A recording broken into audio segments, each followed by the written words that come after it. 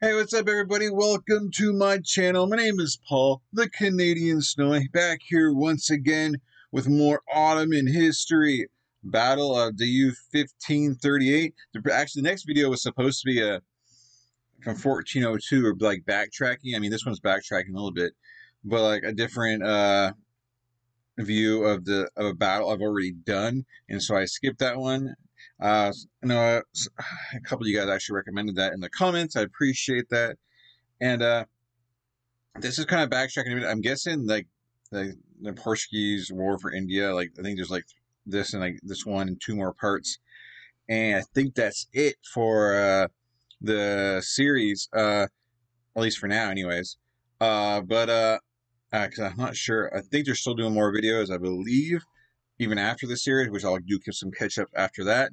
But yes, I guess this is like still the Ottomans, but I guess a different area. I mean, we're in India. I mean, we've kind of been concentrating a lot on Europe. You know, the Ottomans against Europe. I guess this is a different part. I'm sure they'll explain everything, but this is kind of backtracking a few years. But I'm sure they'll explain everything and all that good stuff. But anyways, guys, please hit that like and subscribe button below. I'd really appreciate it. And let's jump into it. Bam.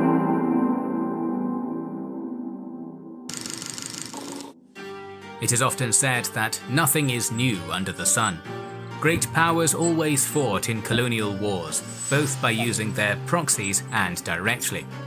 While the Ottoman Empire was on the rise in the early 16th century and fighting wars on numerous fronts, it was challenged by the burgeoning Portuguese Empire in the Indian Ocean. Today's video will explore the origins of the conflict between the two empires and cover the Battle of Diu in 1538, as Portugal and the Ottomans fight for dominance over India. In our opinion, learning new stuff and developing yourself is an essential part of being right. India, so this is like more like a naval battle, like I'm guessing then in the obviously the Indian Ocean. Okay, so this is like definitely some different stuff. Doesn't tie in with the European front. So this will definitely be interesting, and I guess another breath of fresh air because we're kind of getting moved somewhere else. But anyways, thanks. Being human. In our fast-paced world, it's often difficult to find enough time, though. Had been growing circumnavigation of Africa in 1498. Access for 1 week to try it out. You'll also get 25% off if you want the full membership.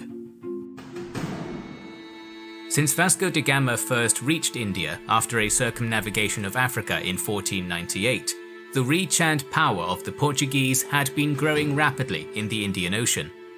In 1500, the same Portuguese armada that had made first landfall in Brazil continued on to India, bombarding Calicut and establishing Portugal's first Asian factory in Cochin. By 1504, Portuguese ships were regularly plundering Arab shipping in the Indian Ocean, with a blockade of the Red Sea earning them the ire of the Mamluk Sultanate and of their trading partner Venice. Just like obviously we did why Ottomans didn't go to the Americas, and this was kind of like a little bit of this was kind of pointed out into that video. How there was a big deal between I guess like the Portuguese and because obviously everyone wants to trade with India and other places over here for spices and whatnot, and this was definitely one of those kind of issues. And yeah, Ottomans kind of control this area, right? Anyways. Red Sea, earning them the ire of the Mamluk Sultanate and of their trading partner Venice. But despite Venetian encouragement and Ottoman material support for a coalition of Muslim powers against Portugal, little effective resistance was forthcoming in the early years of this Portuguese piracy. The political fragmentation of Western India allowed the Portuguese to find ready allies despite their hostile bearing and the enmity of so many sultanates and city-states. And Mamluk Egypt, ruled as it was by an elite slave soldier class, had long neglected naval concerns in favour of their famed cavalry armies.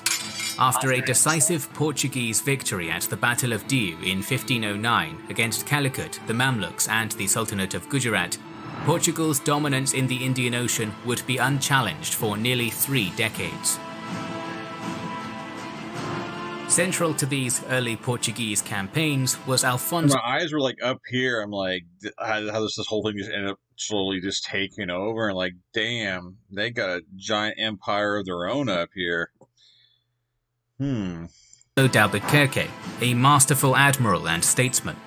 Acting with considerable autonomy in waters far distant from his homeland, he had already seized Muscat and Hormuz before the Muslim stand at Diu, and was elevated to become governor of Portuguese India in the same year, with the conquest of Goa following soon after.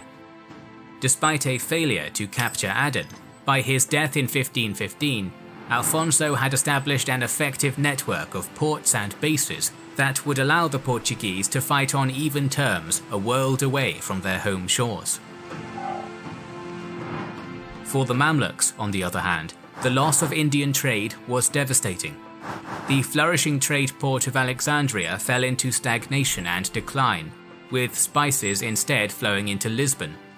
In an attempt to make up the loss, the Mamluks turned to oppressive taxation, causing instability and discontent.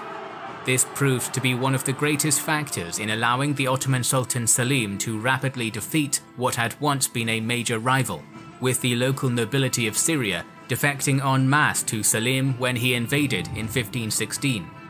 By the beginning of February 1517, Ottoman armies had entered Cairo and subjugated the nation. In doing so, Selim indirectly landed his first blow against the Portuguese, as their initial aim had been to capture Egypt and take control of the established trade routes, rather than diverting them through a long chain of expensive and vulnerable bases. But Egypt's change in rulers did not change the realities faced by Arab merchants in the Indian Ocean, and the Ottomans quickly found that they had inherited their predecessors' piracy crisis. Although no outright hostilities would occur between the Ottomans and the Portuguese during the reign of Selim, there was no doubt that war was inevitable, and each empire sought to gain allies and influence among the local rulers of India and East Africa in order to strengthen their position. Of chief importance were the ports of Aden, Hormuz, Basra and Diu, most of which would change hands more than once over the decades to follow. In their search for allies against the Portuguese, the Ottomans found common cause with the Somali sultanates of Adel and Ajuran, and with the Sultanate of Gujarat in northwestern India. Gujarat had formerly been a dominant regional power before the Mughal Empire's incursions by land and Portuguese power at sea left it weakened and diminished, forced into tributary status to stronger empires to retain its autonomy. After being on the losing side of the Battle of Diu, a humiliating defeat in the heart of its territory, Gujarat would turn to the Ottomans for aid in maintaining control of its crucial trade ports. With the Balkan and Persian Wars still looming.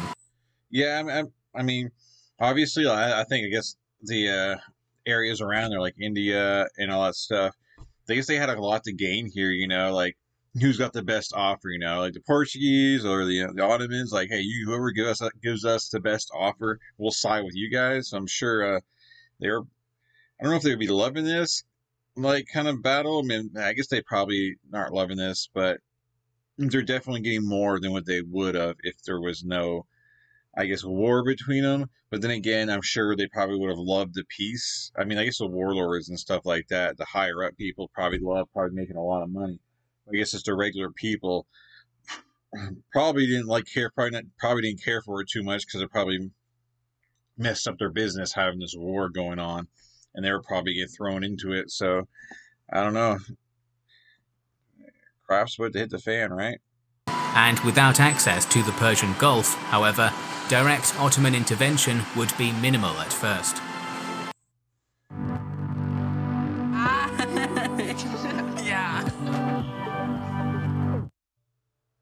When you walk in the door with the new triple bacon pizza from Papa John's, oh, that smell of bacony goodness has everyone showing up.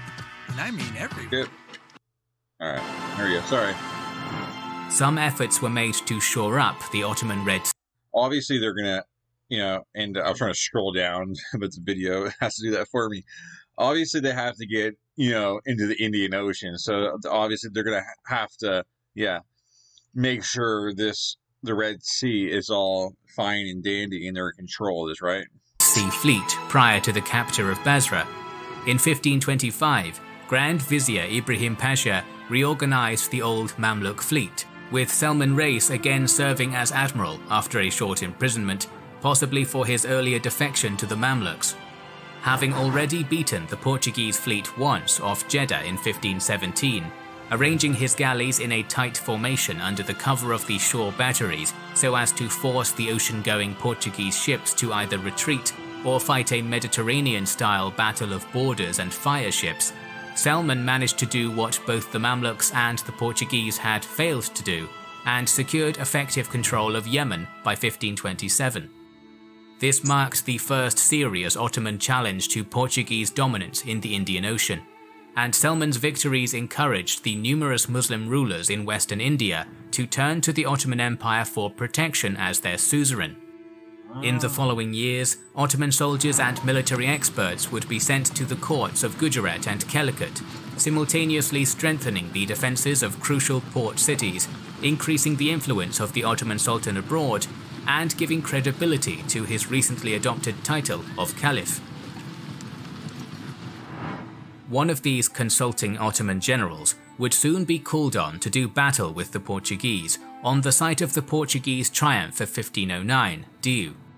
Together with Surat on the opposite side of the Gulf of Cambet, Diu was among the most important trading hubs of Western India, and would represent a major prize for the Portuguese.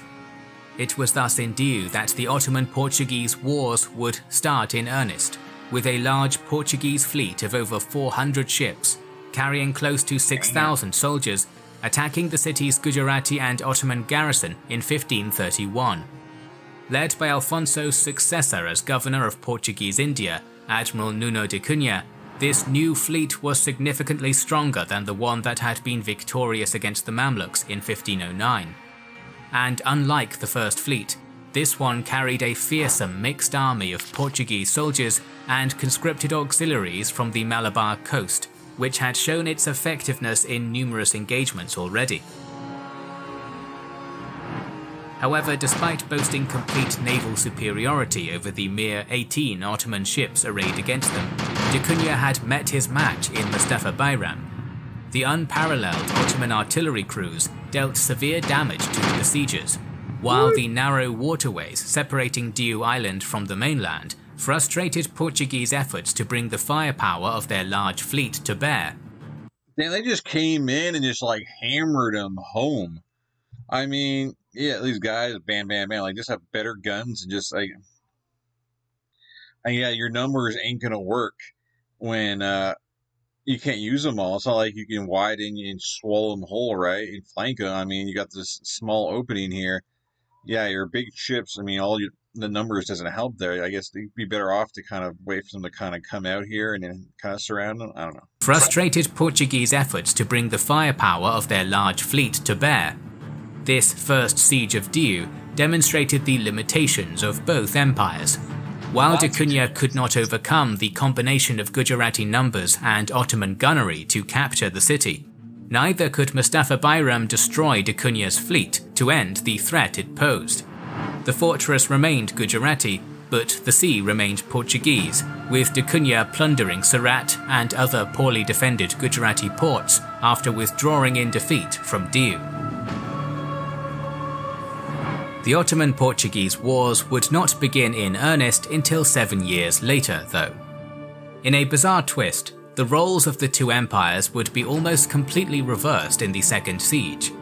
Increasing military pressure from the Mughal Empire, combined with the inability of the Ottomans to protect their maritime interests, drove Sultan Bahadur to sign the Treaty of Bassein in 1534, and cede numerous islands and territories, including Bombay and Diu, despite the successful defense of the city 3 years prior. In the same year, Suleiman took Baghdad from the Safavids and gained the nominal fealty of Basra, opening a new avenue to the Indian Ocean. With his war in Persia ending and affairs in Europe quiet for the time being, Suleiman finally turned to confront the Portuguese head-on, building shipyards in the Suez and Yemen and greatly expanding his Red Sea fleet. The drowning of Sultan Bahadur during negotiations aboard a Portuguese vessel in 1537 provided the spark of war, and in 1538, the Ottoman fleet under the command of Hadim Suleiman Pasha attacked Diu Fort, laying siege to the same city they had helped defend 7 years prior. Although the Ottoman fleet numbered only 80 ships, compared to the 400 ships the Portuguese had fielded in 1531, they were of heavier build than the light galleys comprising most of the Portuguese fleet, and it carried a similar force of soldiers. Though a naval engagement still would have favoured the Portuguese. They have bigger, stronger ships, basically, you know, and obviously you have a great big ship, and even though the other person has you outnumbered, one of your ships probably, you know, can count for like 2 or 3 of their ships, I guess, depending on the size and the firepower, right? So, I mean, yeah, Portuguese still got the numbers, but it's not as big of an advantage as you might think.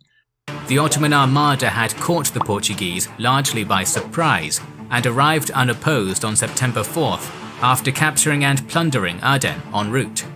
De Cunha and other Portuguese admirals had expected the Ottoman fleet to make for Muscat or Hormuz, but once again it was here, Diu.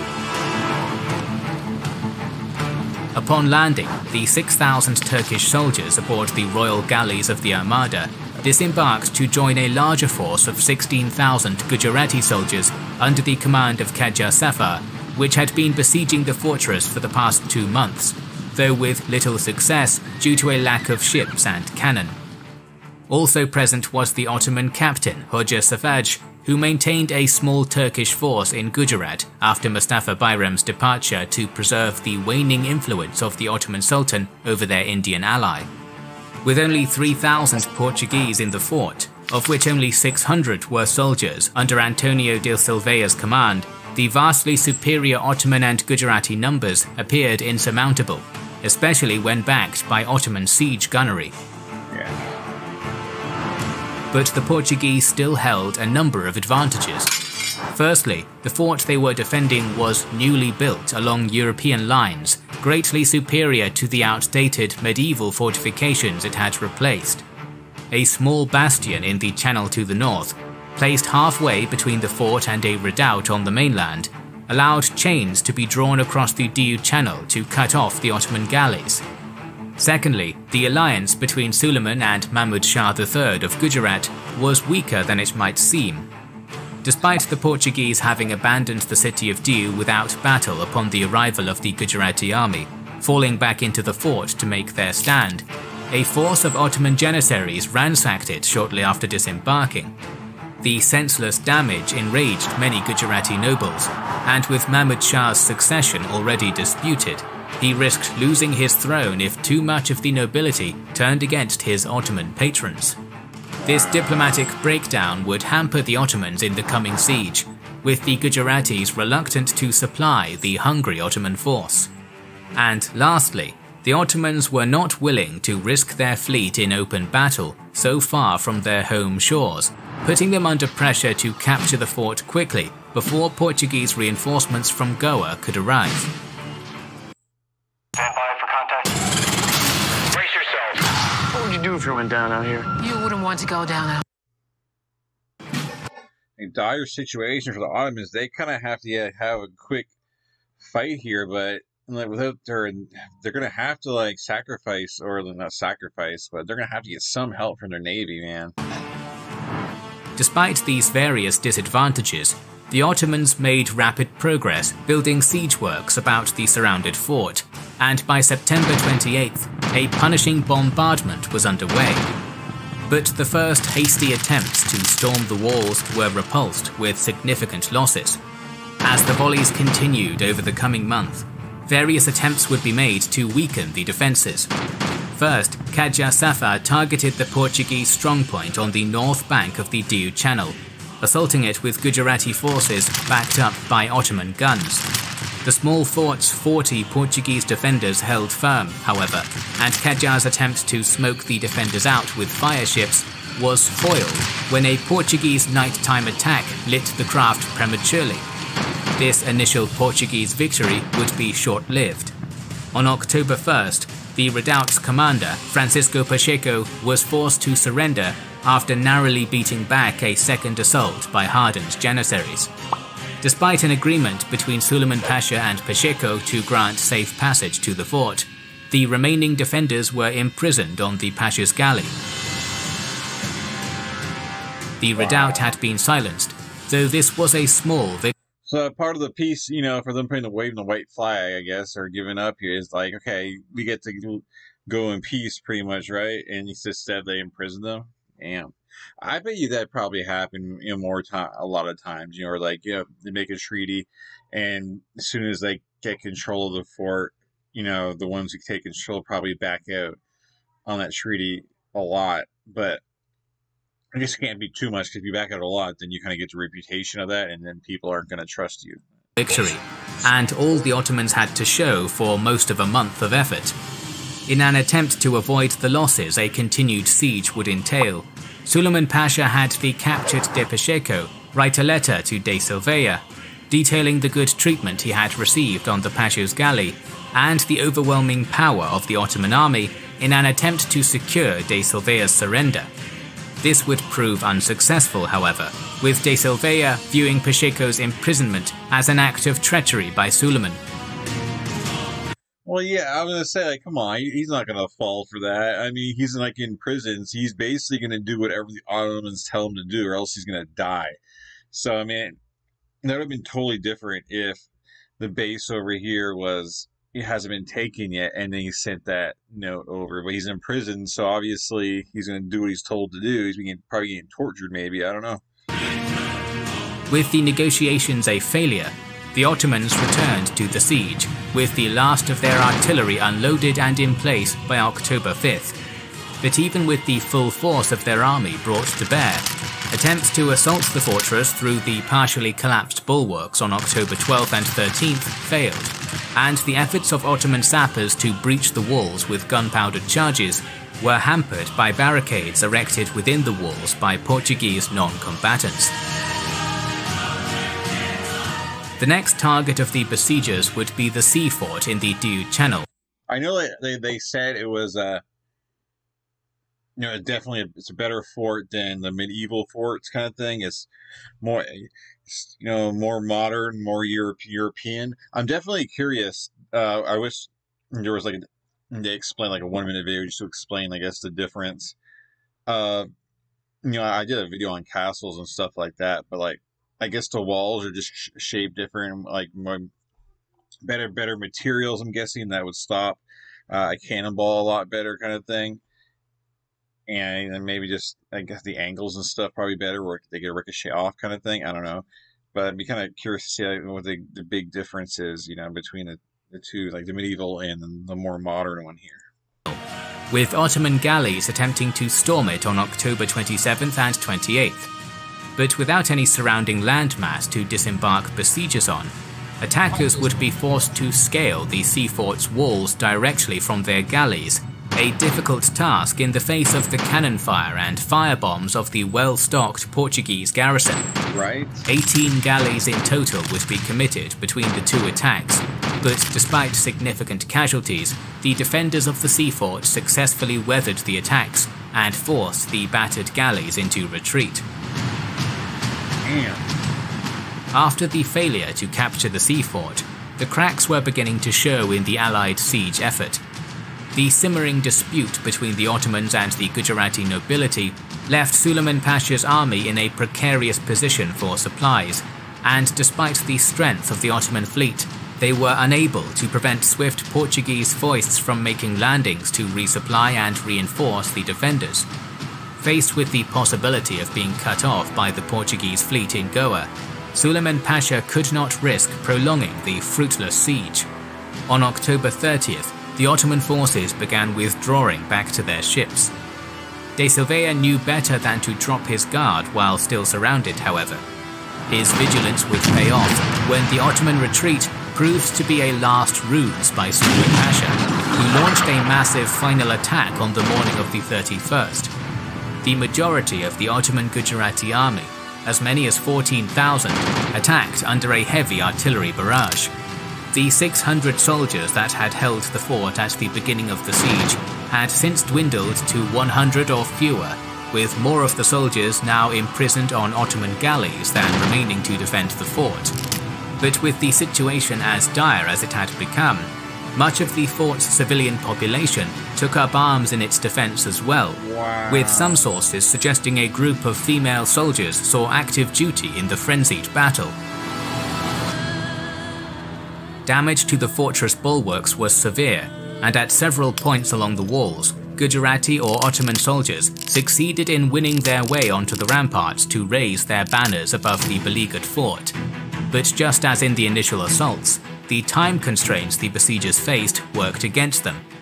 In their haste to crush the remaining opposition, the troops attacking the walls were exposed to significant friendly fire from the ongoing cannon volleys.